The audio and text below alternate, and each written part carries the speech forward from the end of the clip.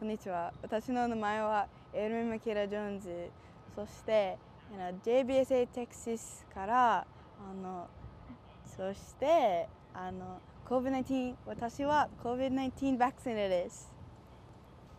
Hello, my name is Airman Mikaela Jones. I'm a vaccinator here at NJIT.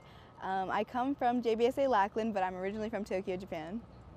So as a vaccinator, it's always good to know a second language. And coming here, I didn't really think it was going to be useful, to know Japanese until one day a lady came through with not a lick of English. She spoke primarily and solely Japanese. So it made me happy to know that I could help her and make her time with FEMA and this whole operation better, more smoother, because I could speak Japanese and translate for her and get her through the line with ease and without any type of trouble. So as someone that used to live overseas and I used to live in places where English wasn't really well known, it really made a difference to me when someone would make an effort to speak English to me and help me through something that I was kind of struggling with.